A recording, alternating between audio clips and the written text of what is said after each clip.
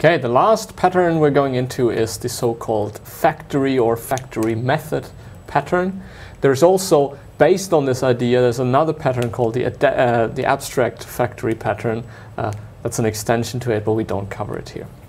So the idea is that you have some kind of functionality in the creator here. You have some operation that does something that depends on a product. And this product has a certain signature, it has methods. For example, here I just called it do something. And you want to decouple this creator from a concrete product. Just to give an example, because this is fairly abstract, you might have very common in again extensible IDEs like Eclipse, you might have an editor, and in that editor you edit certain resources. And the basic case would be just, for example, a text file. You have an editor that can edit text files. So obviously that editor deals with a concrete product, and that's a text file. It has a certain format. But now if you want to implement operations, for example, undo and redo, this might depend on what concretely you're working with. So for a text file, you might have one implementation. If you instead are working on a model, for instance, a graphical model, the undo and redo functionality might be different.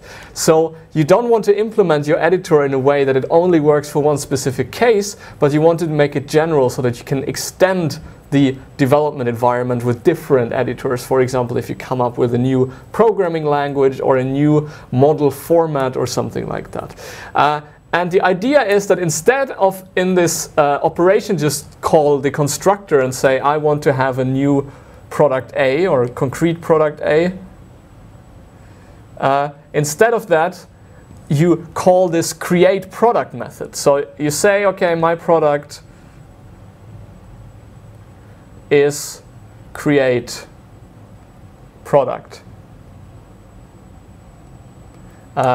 And then you get some kind of instance of a product, and you can call your do something method. So you can say my product dot do something.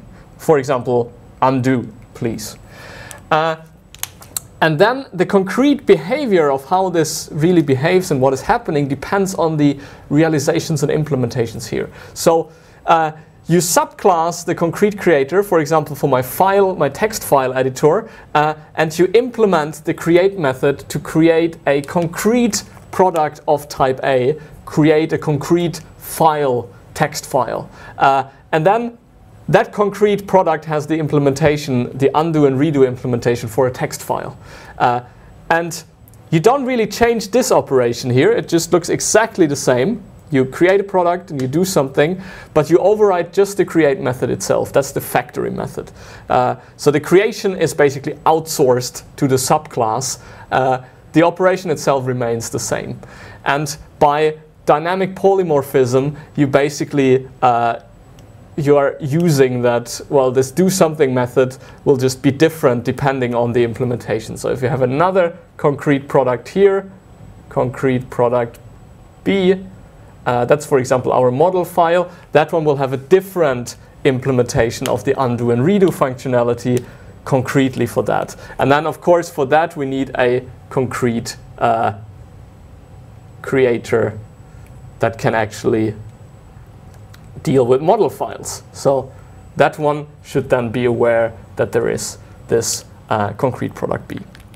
So basically we decouple the instantiation, the creation of objects to the subclasses so they can make it specific to the case. And that's, of course, again a case of open-closed, that we say this is closed to modifications, we keep it very general, and then the subclasses extend it.